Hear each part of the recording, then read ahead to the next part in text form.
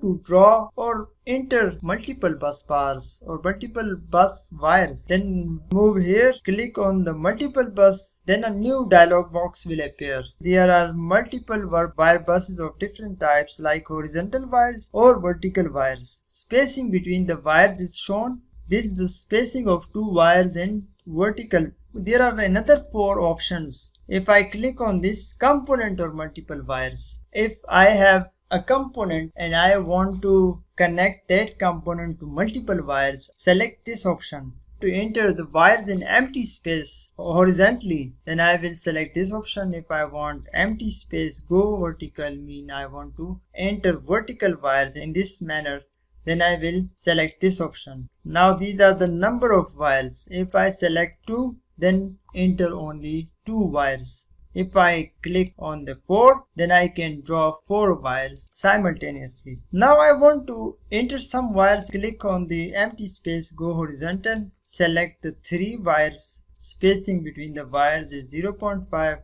Click OK.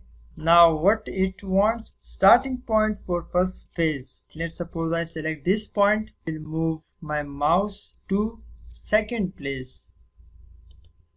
Then you can see that the wires are drawn, but it looks like a single wire. If I zoom the window, I can see that these are actually 3 wires. I will increase the spacing between the wires. Let's suppose I select the 3. Now I want to enter the multiple wires. I can see the spacing between the wires in my drawing. Now enter the vertical bus wires and the spacing between them is 5.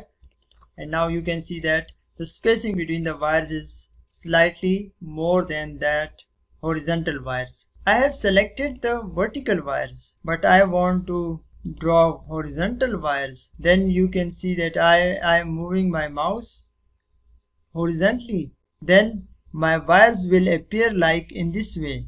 I have selected vertical wires in my option.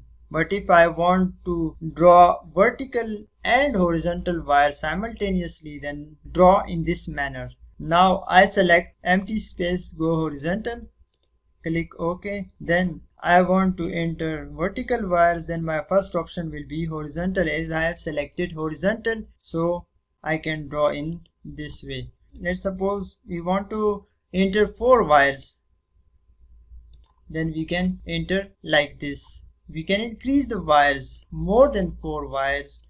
Let's suppose I want to enter 8 wires. Click OK.